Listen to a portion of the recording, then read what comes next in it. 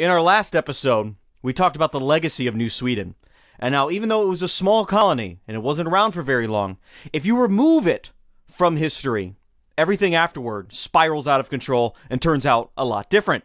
What I forgot to mention is all of the wonderful things that are in history as the result of New Sweden, as far as geography is concerned. Look around the state of Delaware in particular, and you can see the influence and legacy of New Sweden. So I'm sorry I didn't mention that before, and it just popped in my head after I published the episode. And I'm a genuine guy, and I'm not going to go back and re-edit it. It's staying as it is, but I thought I'd mention it up front here. Now, in this episode, we move beyond New Sweden, the southern part of New Netherland, to the very top of New Netherland.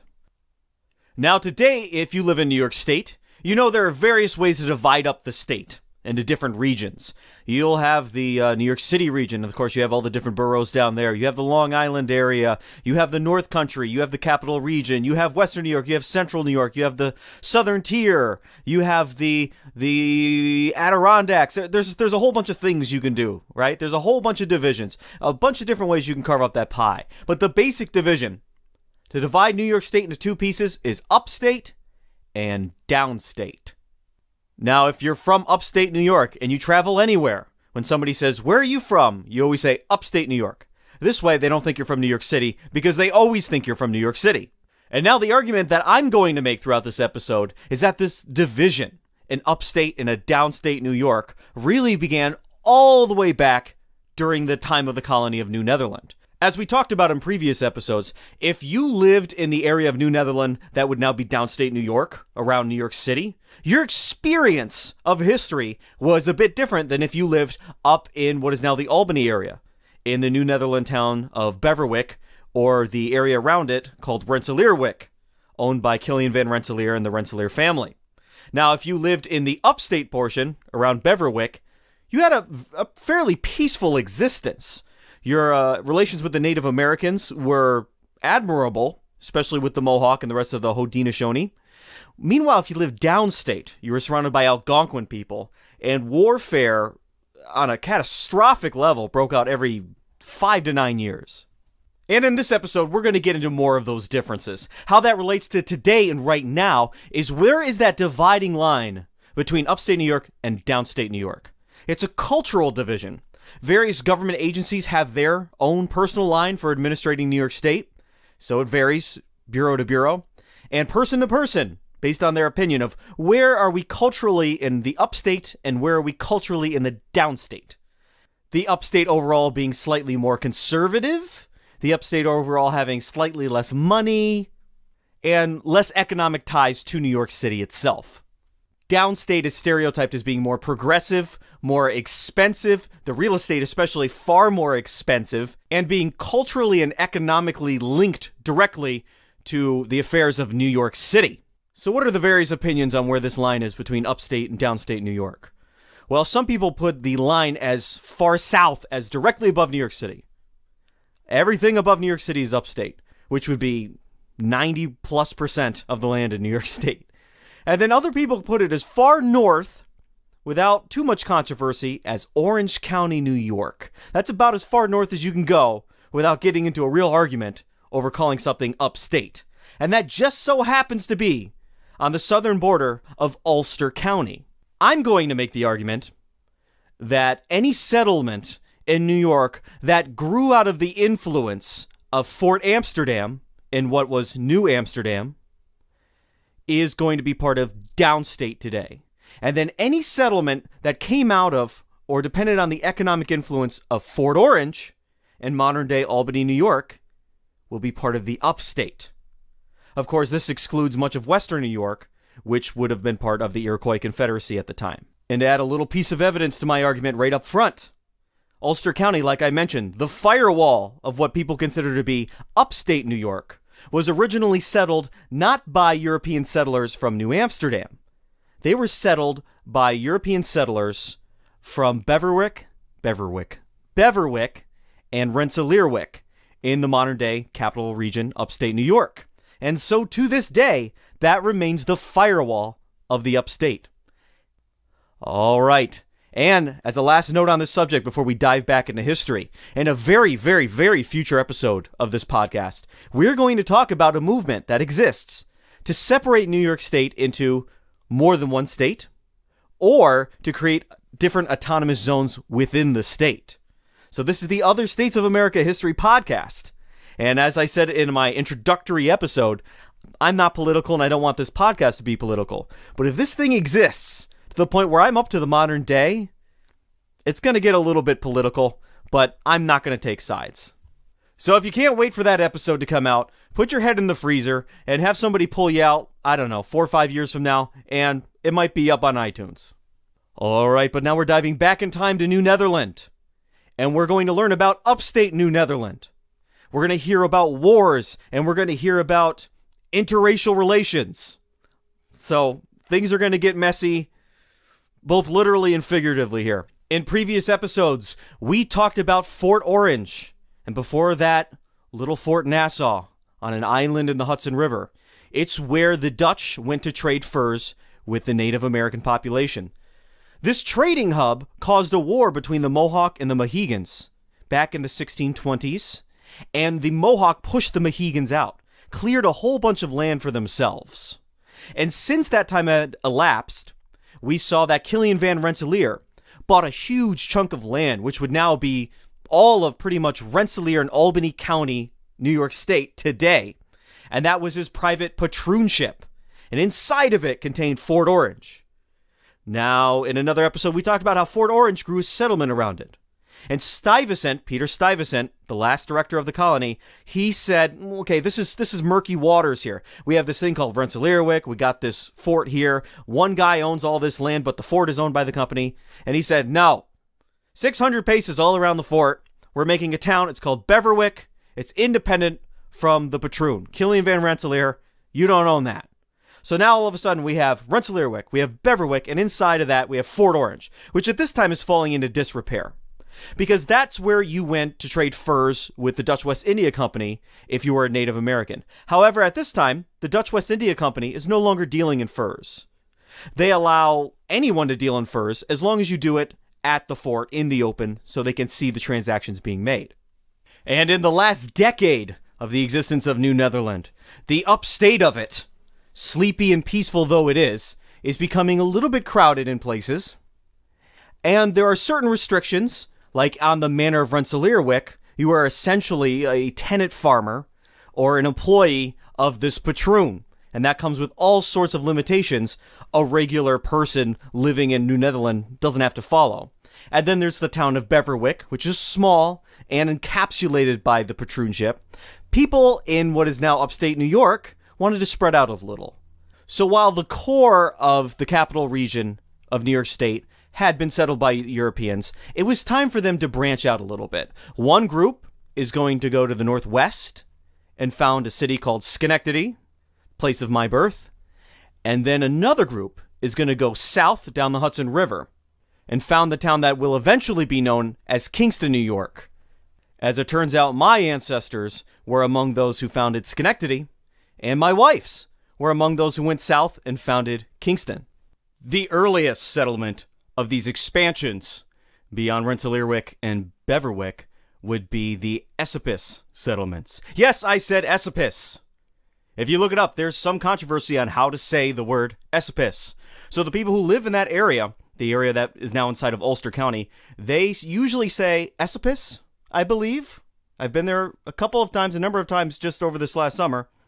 And then people outside of Ulster County tend to say Esopus, which might be slightly more historically accurate. So I'm just going to interchangeably say whatever I want, because this is my podcast and you got to listen to what I say. And the first settler in the Esopus area, the Esopus area, the Esopus area, was an Englishman by the name of Thomas Chambers, who had Dutch allegiance. He lived in Rensselaerswyck for a while, and appears to be a man who built himself up inside of the Dutch society of the colony. Like so many who came after him, he was tired of the rules of living on another man's land, Rensselaer, and so he decided to go south, and the natives there, the Esopus Indians, invited him there. Now at this time, the 1650s, Native American groups above in latitude of what is New Spain generally want to be near European groups, because neither the Europeans nor the Native Americans truly understand germ theory, so they don't understand totally the causes of these plagues, although some people figure it out. They figure out that it's contact. And the only way that Native Americans can get trade goods from the entire rest of the world beyond their pre-existing contacts is through these European groups. Now, the Esopus Indians in particular needed outside supplies probably more than any other Native American group outside of those being squeezed out of New England at this time, because to their north are the Mohawk, who are getting guns from the Dutch. To their south, beyond the Lenape groups, are the Susquehannock, I believe I said their name right, who are getting guns from the Swedes in the early 1650s. And then if you go to the east, even the Mohegan, it is reported, are getting access to guns probably through the Dutch. So on three sides, they're surrounded by native groups who have access to weaponry that they do not. Gunpowder, firearms, things that go boom. So in 1652, the Esopus Indians give Thomas Chambers about 76 acres of land on which to start a farm. And now, over the remaining part of the decade, he's going to slowly lure more settlers to this early settlement. He'll be the de facto leader. He doesn't have any official title at this point, and the entire settlement is actually going to be administered out of Fort Orange and Beverwyck. The courts, the shouts, and the shepens, so the sheriffs and the deputies, are all going to be from Beverwyck. So, again, firmly part of upstate, or up colony in this case. Eventually, this settlement will be known as Wildwyk, or Wildwyk, something like that. My pronunciation in English is barely comprehensible, never mind Dutch, basically meaning wild town. So, town in the woods. And it is going to be a wild town. This is a very violent time anywhere in the world, but in what's going to be future Kingston, there's a lot of violence going on. Thomas Chambers himself is in the court records as having stabbed several people. And him and other settlers are in the court records as having shot other settlers' livestock. So if I can't physically hurt you, I'm going to just go up and shoot your pig in the head. So these people are not modern by any stretch of the imagination.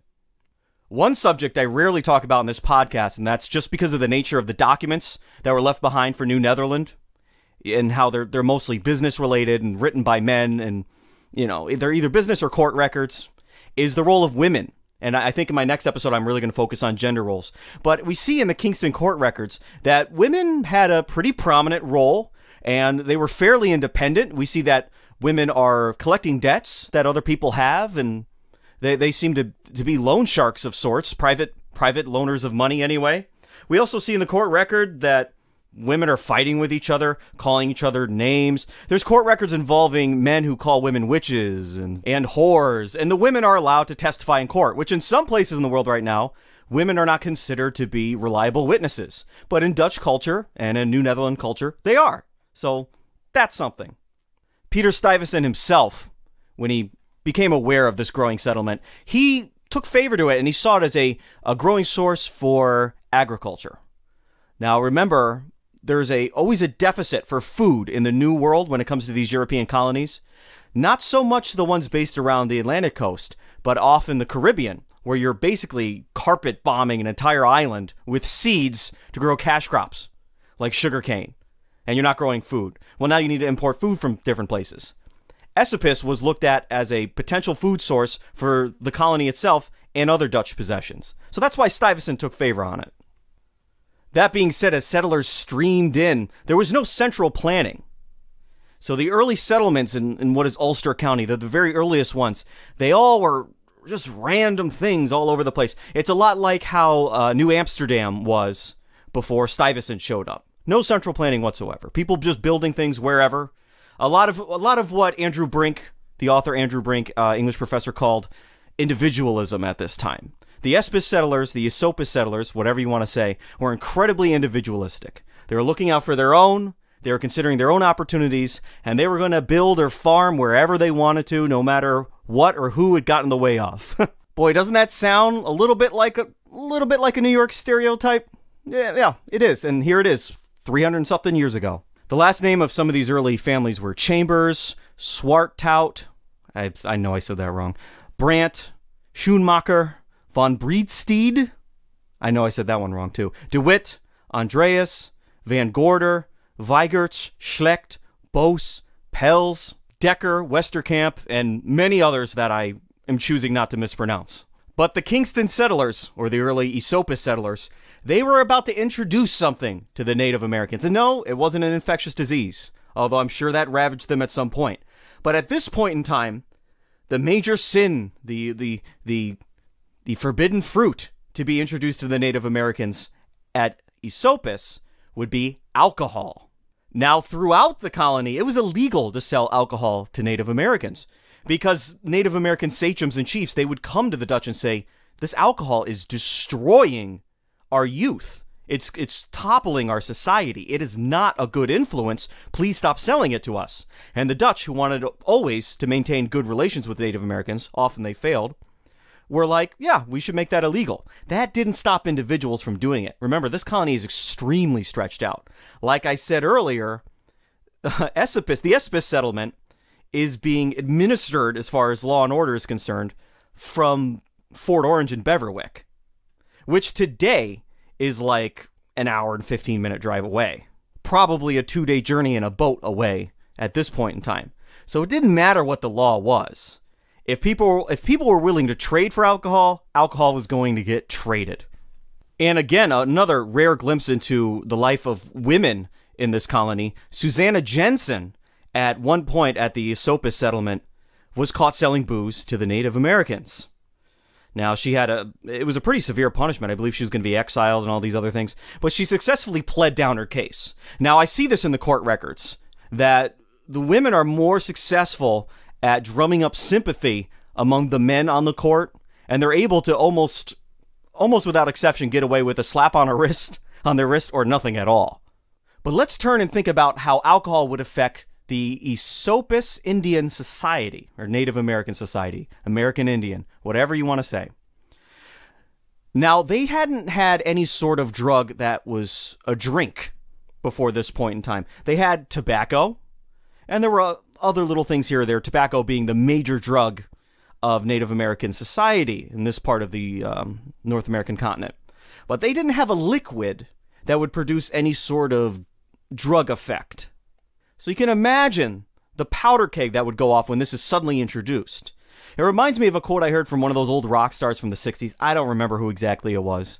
But I believe it was one of the female singers, and she said basically, back then we didn't know what these drugs could do. We didn't know the bad side of them. We didn't know what it could lead to. We only knew the fun you could have with it. And then, of course, after a couple years of doing these things, they very tragically found out what drugs can do to a person. Very similar to what's going on to the Esopus Indians right now, in the time period we're talking about, the 1650s into the 1660s. So young Native American men especially were working on farms and trading their day labor for alcohol. And then they would drink this alcohol, and for one thing, they have no natural tolerance or ability to digest alcohol better than any other group of human beings. In fact, there are many groups in Europe where alcohol has been a part of their culture for so long, we find that they've been genetically selected for alcohol tolerance or alcohol digestion. Native Americans are not one of those groups, so that's nature. And then there's nurture. You have a culture that has no built-in mechanism for dealing with alcoholism or binge drinking or the young discovering alcohol. It doesn't exist yet. They don't know how to deal with this unique problem. A third thing that might come into play, tobacco had a spiritual role in the culture. So the idea of getting yourself into a different headspace or experiencing a drug, tobacco, fell into with communing with the spirits of the world. Alcohol also being able to alter the way your brain works or the way you see the world might have had a spiritual component to it at first. So even the elders and the established people in the hierarchy of Native American society, the Esopus Indians in particular, they might have seen alcohol at first as some way to commune with spirits or just open your mind to new things. Of course, that would all come crashing down when all the negatives of alcohol start to compile, as it does in our world today. So while the Esopus Indians were experiencing alcohol for the first time, the settlers in what is now Kingston, they were making the alcohol. And of course, it was illegal to trade it, but it's thought that a large minority, maybe a third of the homes, and farms rather, had a still of some sort. They were distilling some sort of liquor to sell to the Native Americans. And of course, if you have a still in your house, you're probably going to drink a little yourself. So we have Native Americans dealing with alcoholism, a problem they've never had before. And then you have this settlement of mostly English and Dutch folks who are also just getting drunk all the time. And their version of the police are a 2-day boat ride away. So you could see the forces are mounting for conflict. And in fact, the author Andrew Brink says that the Esopus settlers were primed for conflict. They were ready for conflict. And because both sides were drinking so much, and the youth were getting involved in fighting and bickering back and forth, not only within each cultural group, because there's a lot of court records coming out of Esopus, whatever you want to call it, there was also growing drunken animosity and fighting between the groups, between the European settlers and the Esopus natives. And you might say to yourself, well, Eric, where's the evidence of this? Well, I'm going to give it to you. Just be patient. Listen to me. Okay, around 1658, we get the first whispers of people wanting to go to war, lusting for war. Before World War I, it was common for young men especially to actually want to go to war. So this is something that's deep in the human psyche that we don't really think about today, but it's still there. It's rumbling. It's beneath the surface, beneath the waves. So 1658, Stuyvesant gets a report that a young boy had been killed by the Esopus Indians and that the people of Esopus were looking for revenge. Stuyvesant himself went upriver to the Esopus settlement, the Esopus settlement, and he interviewed people. He did an investigation of what exactly is going on at this wild town. He deduced that the settlers were making up basically false flag excuses to provoke a war with the Esopus Indians. And so Stuyvesant rightly blamed the settlers, because as it turns out, that boy was killed by an accident, one, and by natives from a different tribe. Had nothing to do with the Esopus Indians. And so Stuyvesant chastised them and said, you got to get along with these people, all right? You're living in their land. Get along with them. But in true Stuyvesant style, he turns around and he talks to the Native Americans and tries to set them straight. Because Stuyvesant's a tough guy. He's got to prove he's tough. And at the end of the day, even though he doesn't particularly think the people at Kingston are good folks at this point in time, they're still his people. He's in charge of them. He talks to the Esopus sachem and the other chiefs and whatnot, and they say to him, your people are selling alcohol to our people, and we can't handle our young men. The youths are just going crazy. They're doing all sorts of things on their own. They're not listening to us. They're violent, and they won't listen to reason. Please stop selling us alcohol, and we won't have these problems. And then they also say, if this keeps happening, there's going to be issues. We're going to be warring with one another, and there's no one who can stop that. Stuyvesant responds in a way probably meant to scare these people to death. He says to them, if any of your young savages want to fight, let them come on. I will place man against man. Nay, I will place 20 against 40 of your hotheads. It is not manly to threaten farmers and women and children who are not warriors. So all in all, on this trip upriver for Stuyvesant, he seems thoroughly pissed off with both the natives and the settlers. And before he leaves, he says to the settlers, you people are all spread out. This is a very dangerous situation. Places like this, like Staten Island, was just wiped off the face of the earth 2-3 years ago in the Peachtree War. All right? This settlement needs to condense itself. You have your separate farms, but you all need to build houses within a stockade. Make a couple blocks for yourself, and you're all going to live together, protect each other. That's what you're going to do. And to their credit, the early Esopus settlers, they organized themselves into a stockade. They lived in a walled town, with the exception of Thomas Chambers, who refuses to move. He's just going to keep living his own life. And as far as we know, he had pretty good relations with the Esopus Indians. He had been there now a number of years. So he alone remains outside of the walls. He's going to do his own thing. Remember, he likes to stab people. He shoots a pig every now and then. Not a kind of guy you'd want in your town anyway. So he can go live off in the woods, whatever. But it's going to be this guy, Thomas Chambers, the first settler in the area, who's going to start the first Esopus War.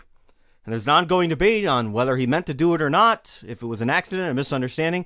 But in August of 1659, just in time to start harvesting crops, Thomas Chambers hires 8 Esopus natives to husk corn for the day. And he pays them with brandy. Big no-no, not supposed to do that. The natives don't want you doing that with their young men, and the Dutch don't want you doing that either. He does it anyway. So after they get paid their brandy, they go away for the night. But they're still pretty close by. The people of the Esopus settlement, they could hear these natives, these young men. And of course, they probably have a fire lit. They start drinking, they start having a party. You know, they're making all the sorts of noises young men make when they drink alcohol. And of course, this would cause some alarm for the settlement, already uneasy about the natives in the area. So the militia within the stockade, they start hearing these things. They start hearing the natives and their partying. And they decide to go out with their weapons in a scouting party. And they find where this party is going on, and they open fire. Without provocation, they attacked the Native Americans, and at least one of that party was killed. Very quickly, in an act of revenge, 600 Esopus natives descend upon the early Esopus settlement. They commence to siege the stockade and the town within. They burned down buildings by throwing in torches. They captured people and they burned them at the stake, as many as 10 people. Messengers would try to escape in the night and make their way downriver to tell Stuyvesant what was occurring. For 3 weeks, the stockade was under siege, and all the messengers were captured and killed. Thomas Chambers himself, the cause of this war, living outside of the stockade, was captured. And he got away. He claims that in the night, he killed all 6 braves that were holding him captive. More likely, he provided some sort of ransom. When news finally did reach Stuyvesant and the downriver portion of New Netherland, people abandoned their farms. They thought this was the beginning of another Native American uprising, like during Kief's War or the Peachtree War. They thought it was all starting up over again. Now, this is what would now be downstate New York, New Jersey. The people in what is now upstate New York, Fort Orange, Beverwyck, Rensselaerswyck, they barely batted an eye. They barely knew what was happening. And in fact, their natives in the north decided to remain neutral. The Haudenosaunee said, we're not getting involved in this. Stuyvesant organized a force and made his way upriver to the Esopus settlement, only to discover that the siege has been lifted. The settlement had withstood 3 weeks of murder, torture, fires being set, contact being cut off. But after 3 weeks, the Esopus natives abandoned their attempt. But no truce would be met at this time, no peace. And so the war would dim at this point in time, but would drag on into 1660 and erupt in moments of violence occasionally. This time on behalf of the Kingston settlers on the 20th of May, 1660. And this is out of John Abbott's history of the colony. In this quote, he mixes his own words with that of the source, Ensign Smith, or Schmidt, depending on the source. The 20th of May, 1660, Ensign Smith took a party of 75 men and advanced upon them. The barking of dogs announced their approach. Just as the band had arrived within sight of the wigwams, they all made good for their retreat, with the exception of one of the oldest and best of their chiefs. His name was Promother. We know not whether it was pride of character or his infirmary that prevented his escape. It is said, however, that he received the soldiers very hauntingly, aiming his gun at them, saying, "What are you doing here, you dogs?" The weapon was very easily wrenched from his feeble hands. A consultation was held as to what should be done with this courageous but powerless old chief. As it was a considerable distance to carry him, we struck him down with his own axe. The Kingston settlers are striking back against those who killed their family members and tortured and burned at the stake. And then the natives, of course, were striking back because somebody shot some of their youth. This is a full-scale blood feud. And while the author, Andrew Brink, calls this genocide on the part of the Esopus settlers, it doesn't seem like that's what they had in mind in the modern sense of a genocide and the attempt to completely remove an ethnic group from the living world. Rather, this is a senseless, rageful blood feud in which both sides are looking to punish the other for their dead. Now, the Esopus native tribe was never very large, and even the small Kingston settlement, with support from New Amsterdam, slowly turned the tides of this war in their favor. So the settler raids became greater and greater, and the natives retreated and retreated, had heavier losses, were unable to recover as fast as the Dutch could. 1659, there is a failed peace conference of some sort, and an Esopus sachem says, "We do not harbor any evil intentions against you. We patiently submit to the blows each of you inflicts upon us. We suffer your people to take away from us our fields of corn. So many times your nation has struck us and injured us at different places. We wish to live in peace. We pass many things by in silence, for we are not inclined to trouble." At some point, the Dutch capture a number of young Esopus braves, and they bring them further downriver to New Amsterdam, and Stuyvesant decides, we need more manpower on the island of Curaçao.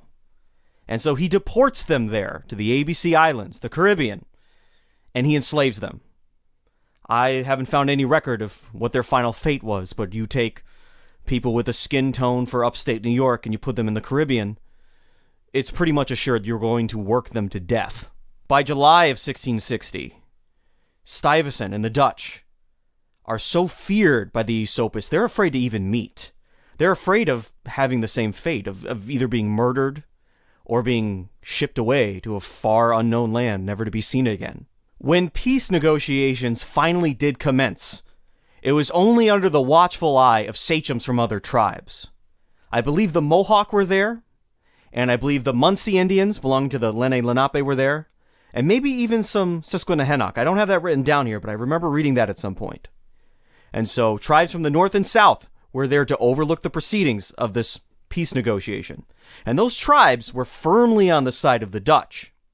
Although all of the visiting sachems chastised both the Dutch settlers and the Esopus Indians for their actions, ultimately these sachems would lecture the Esopus Indians on their behavior far more and put far more consequence on them as a result of this war. It was recommended to them by these Native Americans and by the Dutch that the Esopus Indians move further inland. Move west. Go over the Catskills. Find somewhere else to live. Get out of the area. The Munsee sachem even says, this land isn't yours. The Dutch have their portion, and your portion belongs to us. So this source is a little bit confusing. Maybe at some point the Munsee had control of this land, and the Esopus as refugees were allowed to live there for a time, or maybe some point later the Esopus were subjugated by a portion of the Lenape. Either way, the Munsee sachem says, you don't own this land. Even the land you have your settlement on is not owned by you. And so ultimately they were told to head west. The Esopus Indians did not head west, but they literally buried a hatchet and made a tense and awkward peace with the Dutch settlers. Stuyvesant, very smart man, very shrewd man, before heading back to New Amsterdam, made sure that there was a new system of crime and punishment in what would be Kingston. He set up their first inferior courts, and he set up a schout and a schepen, which again are badly pronounced Dutch words for basically sheriff and deputies. And he started the criminal justice system proper of these Ulster County settlements, separate from those being administered out of Beverwyck. So the end of the First Esopus War is a independence of the settlements from the influence of what is now the capital region. And Wiltwyck, later Kingston, the Esopus settlement continued to grow. By 1663, they perhaps had 60 to 70 families living there. Now, after this first war, the people of this settlement understanding why you need to live inside of a palisade when you live out on the frontier. But a new settlement popped up because Kingston had flourished so much in this short period of time. a new town was formed, and it was literally called Newtown. New Dorp was the name, in and around the current town of Hurley, New York.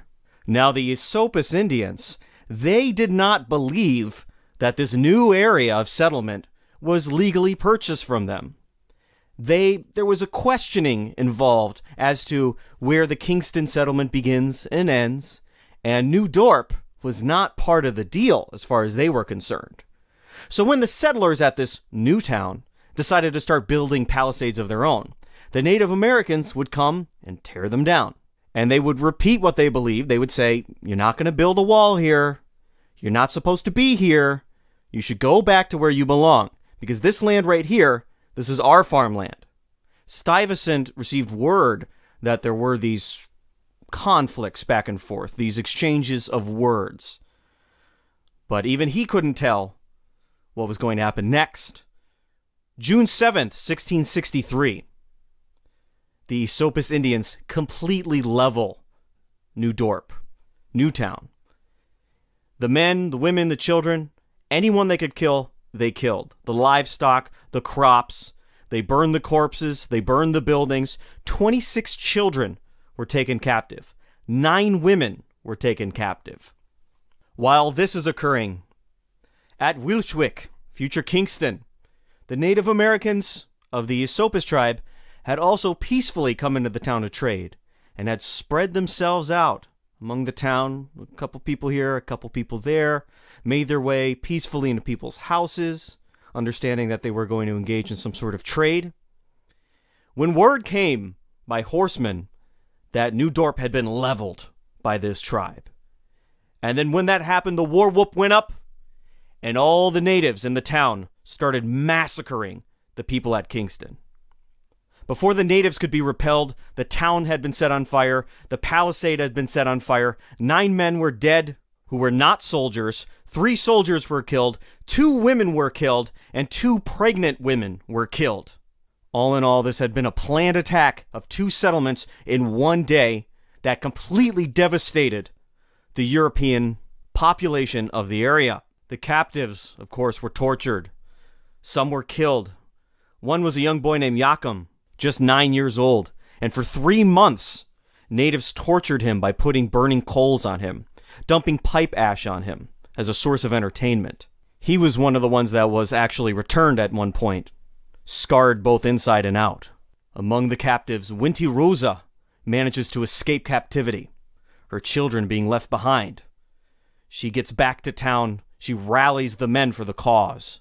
The blood feud has come back. The Esopus Wars have begun again. The Mohawk, allies of the Dutch, they go about rescuing from the Esopus Indians as many captives as they can. They rescue Rachel Van Imbrock. Rachel, being a very smart and courageous woman, memorized the layout of the native castle, as they would have called it at the time, and where exactly it was and how to get there. And she herself leads the raiding party to go and get back these other captives, these family members who are being tortured by the natives. By spring of the next year, all but 3 captives would be recovered. But during that time, the Dutch went about systematically destroying settlement after settlement of the Esopus natives. Every time they found a fortress, they took it out. They scattered the natives, and then they followed them further up into the hills of the Catskills, found their hideouts, found their strongholds, burned their fields, hundreds of acres of corn gone. This is the moment that might verge on genocide. This might be where the blood feud turns into something more organized. Now, if you were a Kingston settler 350 or so years ago, just put yourself in their shoes.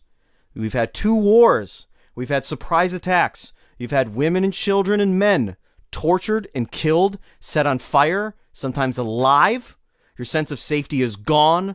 You have relatives who are either have been killed in malicious ways or have returned to you scarred and damaged from the experience of captivity. You start to go a little crazy. And it is at this point that the Esopus Indians begin to leave history altogether. By 1664, peace negotiations commence in New Amsterdam.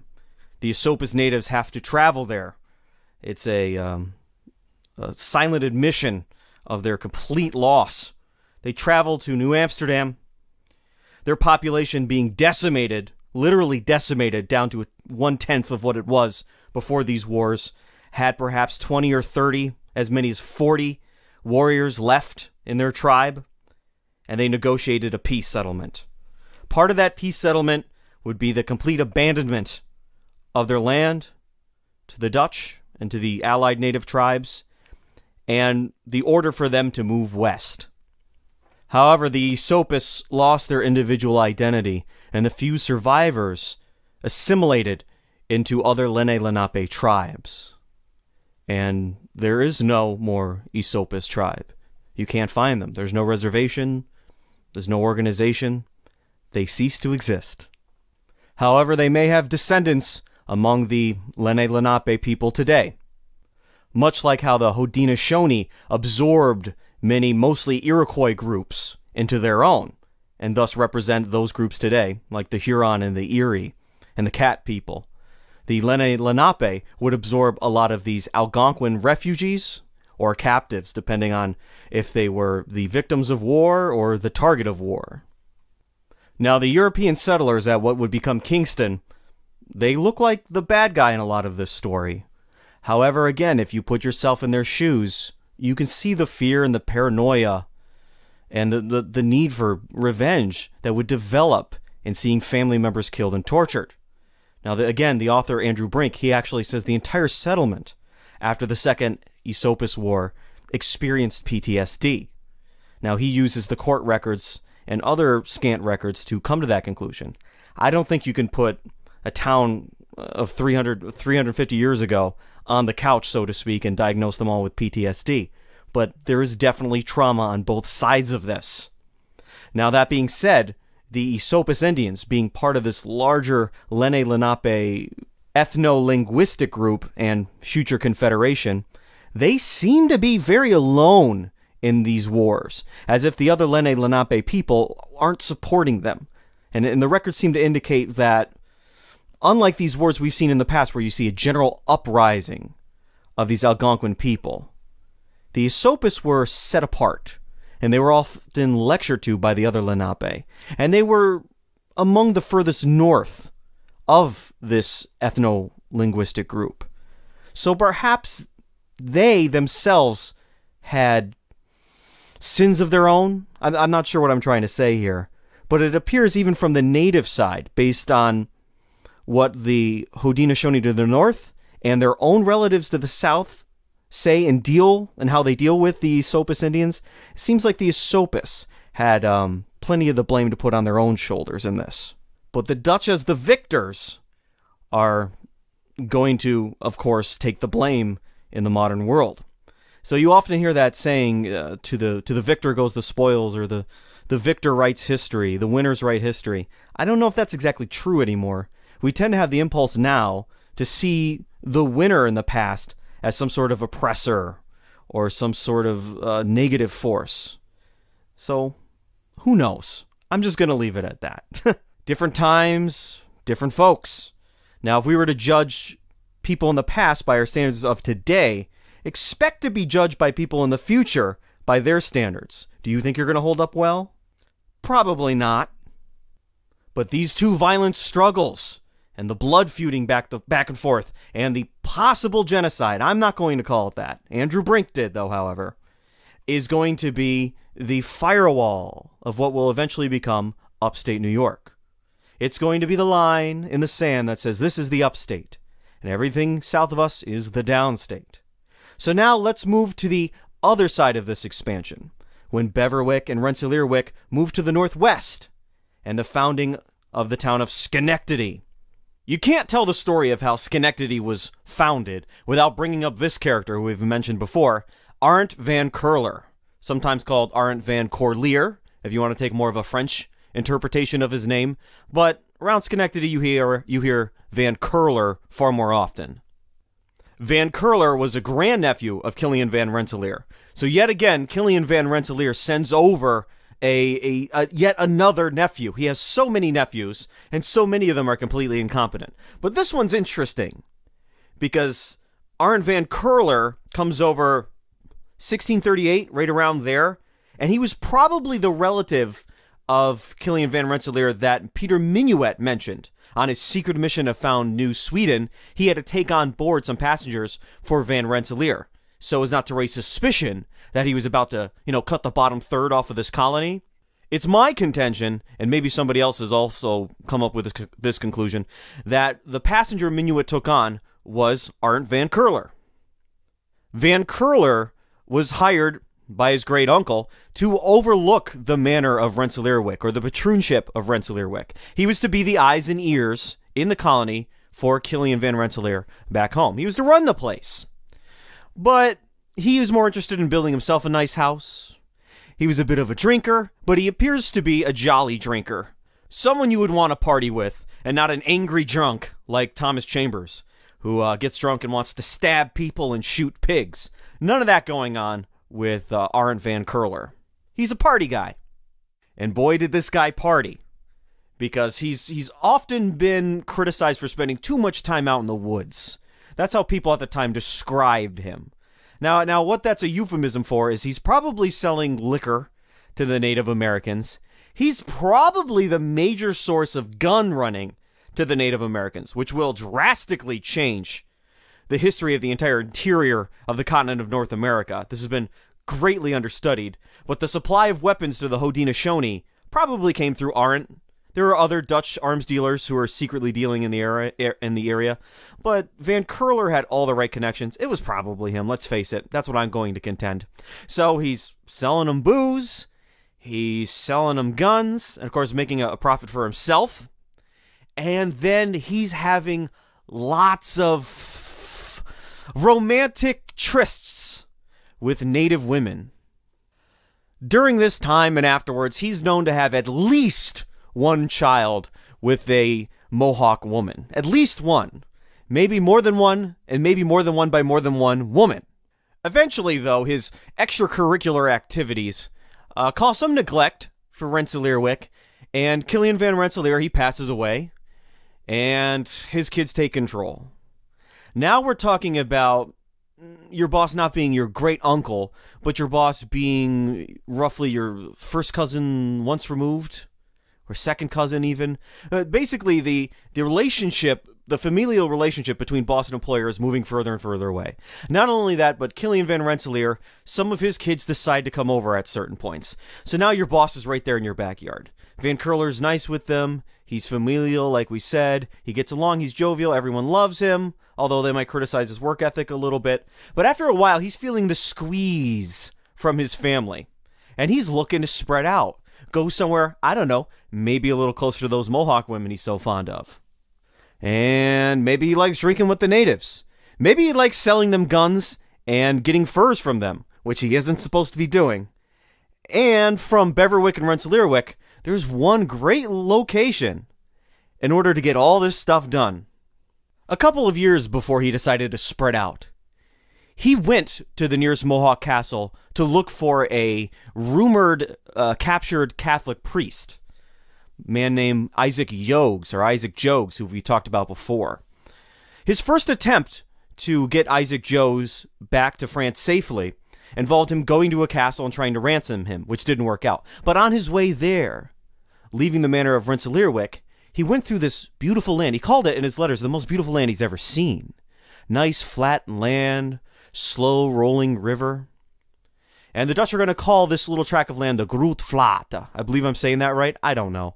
It means the Great Flats. And the Native Americans are eventually going to call this land by a couple names, and then the Dutch are going to interpret one of those names as Schenectady.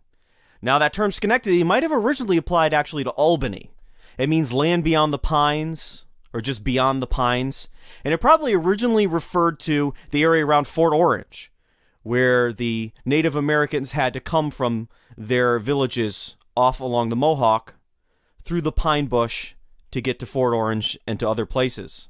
Although it could just refer to the land in Schenectady, because if you look on a map, there is the Albany pine bush, and if you're coming from one direction south and you go through the pine bush, eventually you're going to end up in the land called Schenectady. So there's a lively debate over the exact meaning of the word Schenectady. There's a lively debate over what originally was called Schenectady. But nevertheless, this great flat land along the Mohawk River that Art Van Curler walked through when he wanted to ransom Isaac Jogues, that would eventually become Schenectady.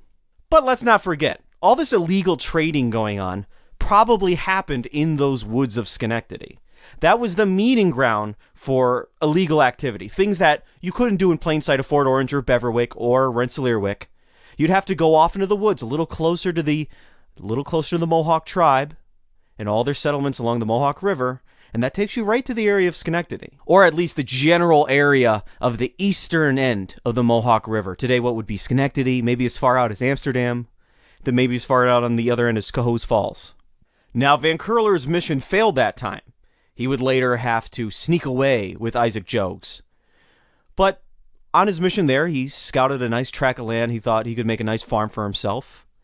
And it's known that Van Curler in the future is going to do as much as he can to ransom away French prisoners of war, especially if they were Catholic priests. So he seems to be a good guy. Again, he's a drunk, not a hard worker, likes the ladies, but if somebody is a captive of the Haudenosaunee, he knows the things that could happen to them. And even though the Dutch are allies with the Haudenosaunee, he would do his best to make sure they were back in safe hands. Now back among the shifting jobs he has in Rensselaerswyck, he has to deal on and off with Van Twiller, who is also another nephew of Killian Van Rensselaer, and then he has to deal on and off with different sons of Killian Van Rensselaer, and so the family is just kind of crowding around him. He's really feeling the pressure, and it's not the lifestyle he really wants, and he wants to be a little closer to the natives, a lot closer to the natives, if you know what I mean, and he wants to increase his holdings in the illegal fur trade. That's the leading theory as to why he decides to move to the Northwest. He wants to do more smuggling. He's a smuggler. Much of the story of the United States and America and the colonies before it involves smuggling. So he wants to be a smuggler. I'm fine with it. So we're just going to let that be for now. Van Curler was also married for a time. I don't know the exact timeline as to when he had relationships with native women and when he was married to European women, and we don't really need to get into it. But I suspect there weren't clear boundaries between these relationships, just based on how frequent the mentions are.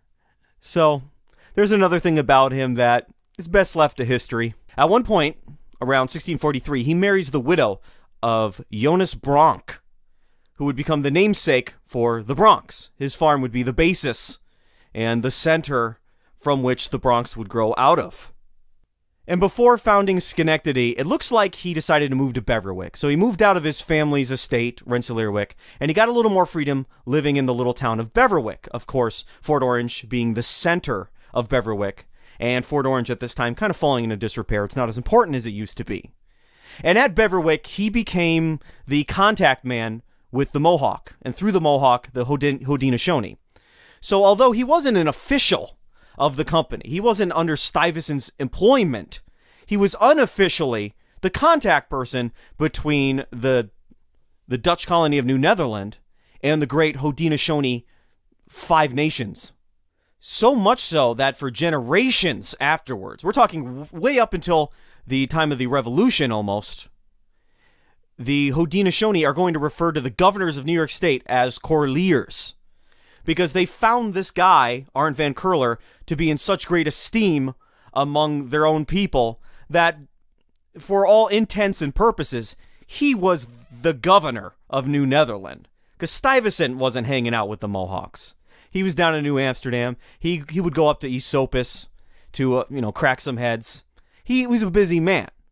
And the one time he did visit the Fort Orange area, he shot off a cannon. He got everyone mad at him. He made the town of Beverwyck, and then he went away. So Van Curler, as far as the upstate of the colony is concerned, is like the de facto governor, the de facto director. He knows everybody. He knows the natives. He knows how to get things illegally. So maybe not governor. He's more like he's kind of like a mafia kingpin. Let's call him a mafioso. And there seems to be a lot of pressure on Arendt to just go off and do his own thing. The manor of Rensselaerswyck, the patroonship, eventually they ban interracial relationships, specifically between natives and Europeans. That had to be levied directly at Arent van Curler. But as we're going to learn about in a little bit, he wasn't the only one involved in intercultural exchanges. It's recorded that he has a Mohawk daughter sometime around 1652. So by this point, I'm either going to say that first marriage didn't work out, or he became a widower. And by the mid-1650s, Arent is getting itchy feet. He's not a young man anymore. He came to the colony when he was 17 or 18 years old. He might have met Peter Minuit on the way there. Had lots of adventures. But at this point, he's reaching what would have been middle age for the time, and he's looking for a change. He's having his midlife crisis. Arent van Curler, again, he's part of a rich family. He has some means of his own. And now he remembers that there's this great chunk of land. This great chunk of land where I can go to see the Mohawks, where I do my illegal trading. It's where the Mohawks come in order to trade in Beverwyck. Nice tract of land. If I make a settlement there, I can cut off all these people. And then the people that I bring to my settlement and myself, we're going to get the benefits of the native trade. And so he remembered, oh, that nice tract of land, the Great Flats. I'm going to start a settlement there. And of course, the Mohawk give him permission because they love him in more than one way. They definitely love Arent van Curler. And now this new settlement in Schenectady would also give him the freedom he wanted, right? So he would be closer to the Mohawks. He'd be outside of the control of his family. Perfect location for the man. Now, when you hear about the founding of Schenectady, it's often said, oh, the Mohawks rolled in the 1620s, kicked out the Mohegan, and the land was basically empty. The Mohawk had yet to expand into the area, and so Arent van Curler could easily buy it from them because they weren't using it. This is a lie. Or in the very least, an oversimplification. The reality is, inside of what is now Schenectady County, there were Mohawk natives. They were expanding their settlements. Although ravaged by diseases, they had plenty of captives, and the population was at least starting to stabilize at this point. People were spreading out. The natives were moving further east down the Mohawk to be closer to the Dutch, just like the Dutch, led by Arent van Curler, want to move closer to them. So the myth that Schenectady County was just kind of emptied out by the Mohawk is a myth, because the Mohawk were already starting to live there. So it is recorded that the Mohawks had a small settlement on the south bank of the Mohawk, just west of Schenectady, as well as a small settlement just north of Schenectady, in the area that would now be Scotia and Glenville, which is part of Schenectady County, if you do not know.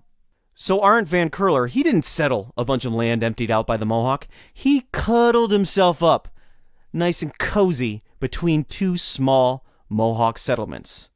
The easternmost settlement of the Mohawks, who they themselves were looking to cuddle up next to the Dutch. So Schenectady was the crossroads for these two ethnic groups to intermingle in every sense of the word, and for the continuing political alliance between the political entity of New Netherland and the Haudenosaunee. And as I said, even before Schenectady was founded, this seems to be the area, the general area of what is now New York State, where we had these relations. So a very famous Mohawk chief was named the Flemish Bastard. And he was probably born in the modern town of Canajoharie, and he might have been conceived off in the woods of Schenectady. Now, the Flemish Bastard had a Mohawk mother and a Dutch father. He could have actually have been Flemish, which at the time many people would have called Dutch. They're very closely linked ethnic groups. But either way, the Flemish Bastard was born sometime in the 1640s. So already we're seeing this population of mixed children very early on, even before the founding of Schenectady. Another family that would become important to the early Schenectady settlement was the Van Slyck family. And Cornelius, well, if he were English, we'd call him Cornelius.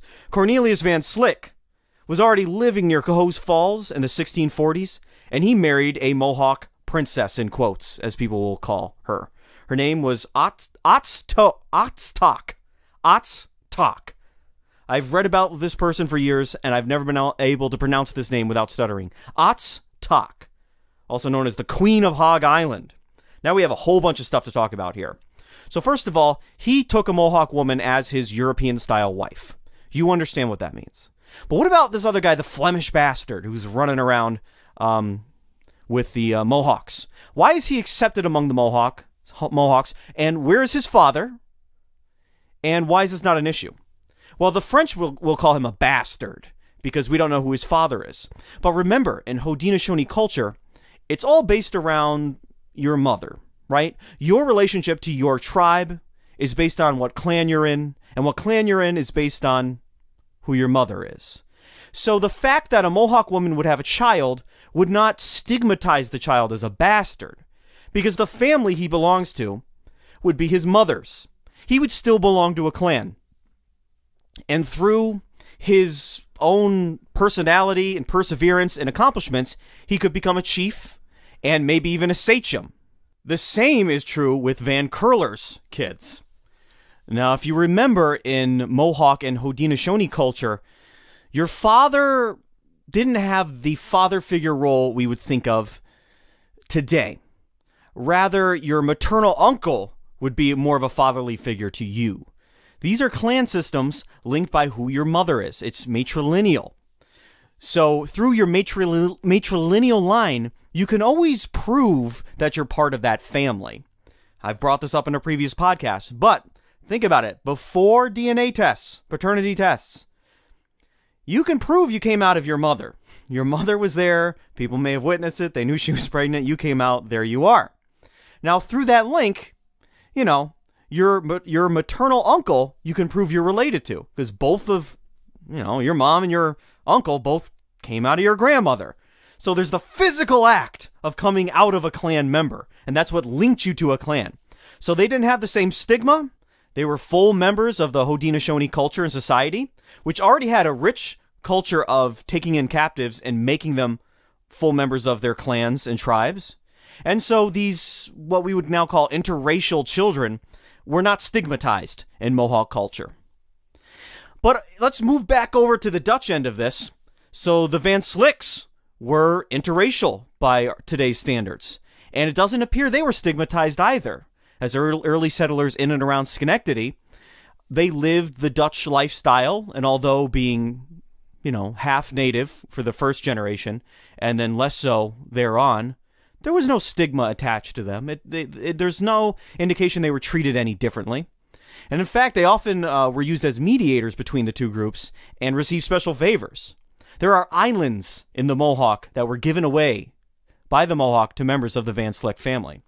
Not as places that they would have purchased, but as chunks of land that were given to what they would have considered members of their clans.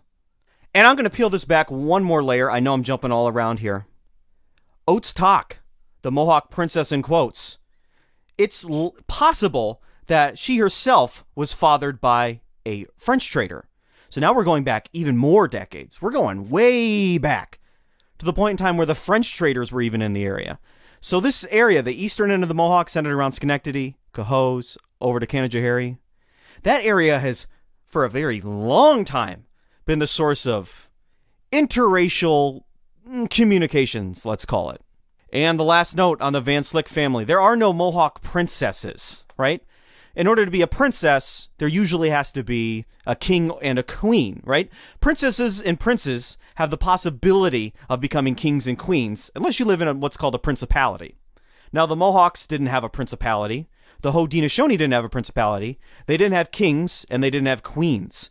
So whatever position Oates Talk had, it wasn't a princess in Mohawk society, because that doesn't exist. But the Europeans might have seen it as such, meaning that her clan had a particular amount of power in the area at the time, or maybe she had a maternal uncle who was a sachem, and now the Dutch would have seen through their foggy eyes of European tradition, oh, she's a princess. But in reality, she just had some relatives who were influential in the Haudenosaunee government, or overarching confederacy. That's all that means. But no, the Mohawks didn't have any princesses. I'm sorry. I know there's a whole bunch of you listening at home who are saying, in my family tree, it says I'm related to a Mohawk princess and an Oneida princess and a Seneca princess. Sorry, there are no princesses. I'm sorry.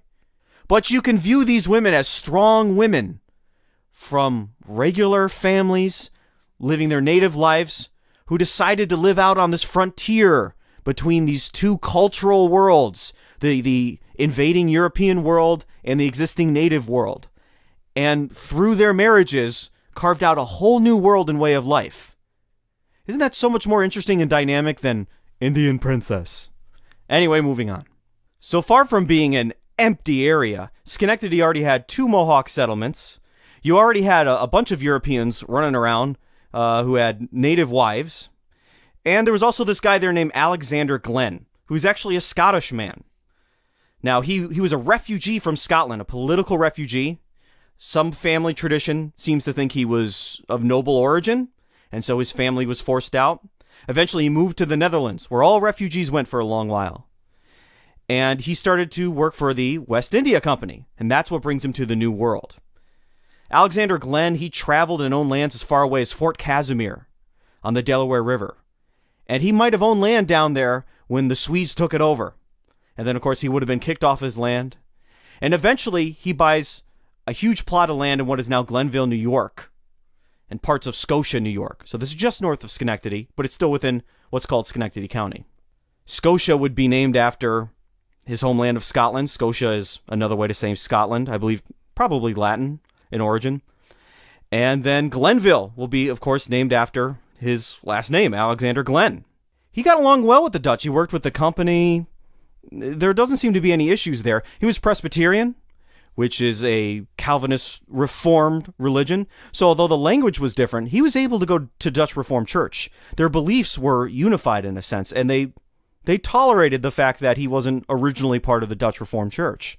Very tolerant when it comes to issues of language. Not so much different types of religions, but if the Dutch knew that your religion was like their religion, it didn't matter what language you worshipped in. They recognized that you had a kinship of beliefs.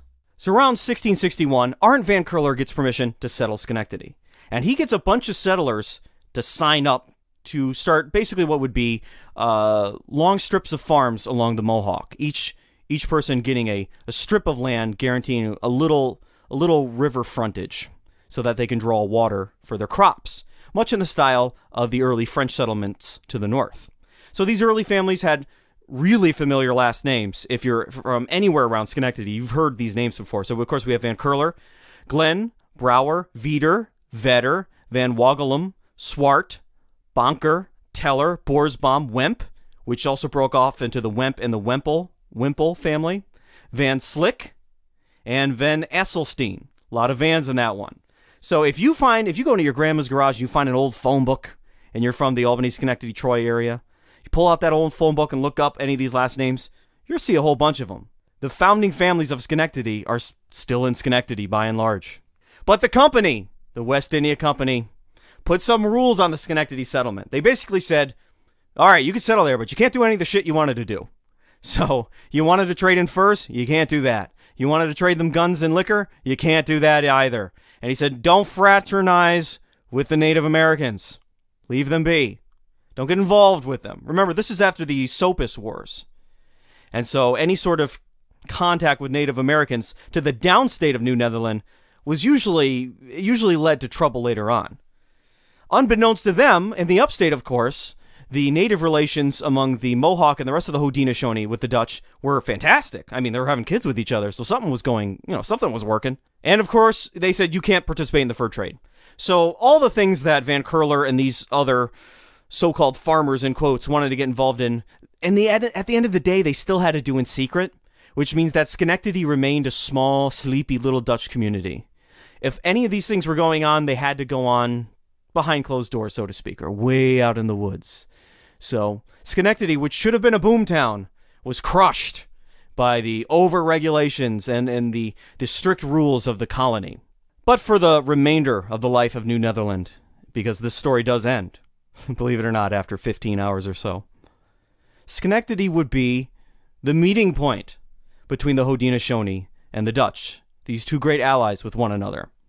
And they would have unparalleled, unbroken positive relations, both politically and physically. And it's sad to hear, but yes, New Netherland would eventually be overtaken by the English. Now, that would be an uneasy moment for the Haudenosaunee and the English. Would they be enemies? Would they be friends?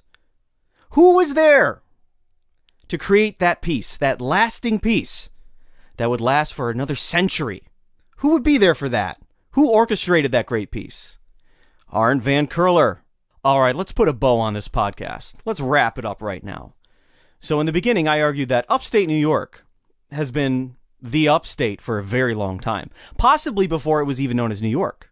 I argued that the places that were settled from the expansions out of Fort Orange, originally going way back, are what we call upstate. Meanwhile, the places that expanded out of the fort of New Amsterdam on Manhattan Island would become the downstate. Now, this, of course, is excluding the waves of English people who came in. But even with them, the line still holds. So Fort Orange grew, Rensselaerswyck was purchased around it, the town of Beverwyck built around Fort Orange, and from there, people expanded to the northwest, founded Schenectady, to the south, founded Kingston, and to this day, like I said, the dividing line between upstate and downstate is generally agreed upon that by the time you get to Ulster County, you're firmly in upstate. It's the firewall of upstate, like I said. And so that line is held now for hundreds of years, and it might have been put in place by the Dutch in this very story that I just told. And then, of course, the downstate being centered around New Amsterdam, Fort Amsterdam, and which will become future New York City. Now we have two different stories, though, as upstate was splitting off. The ones who went south found a different group of Native Americans, the Esopus, who weren't keen on interrelations. They had very different rules as far as who you could have children with, who you could marry with. And so they weren't one for mixing with the Dutch population in the area. And the Dutch themselves were a little more prone to fighting, as the court records show. A little more independent. They didn't want to live in a stockade, which I forgot to mention. The settlers in Schenectady immediately lived in a stockade. Farms outside the stockade, and they all just huddled up inside behind palisade walls. So the ones who went south, a little more independent, a little more prone to war, but so were the natives down there. They were independent, prone to war, and they wanted to be left alone. And instead we have two wars. But then those very same upstate settlers who went to the northwest, well, not the very same, but, you know, the same types of folks, they found a very different type of native up there. And they had lots of interrelations. And so this is the basis for upstate New York. I don't know how else to end this. I mean, we're talking about lots of sex, lots of war, possible genocide. I've already said it all. I'm babbling at this point. So, if you didn't like this podcast, don't give me a bad review on Apple Podcasts. Just stop listening to the podcast or email me a constructive email and tell me what's going on. But if you do like this podcast, you can go ahead and give me a 5-star review, and I would very much appreciate it. So, I have no better way of wrapping this up. I'm very uncomfortable with this ending, but I have to go to the bathroom. So this has been the Other States of America History Podcast. I'm Eric Giannis. Thank you for listening.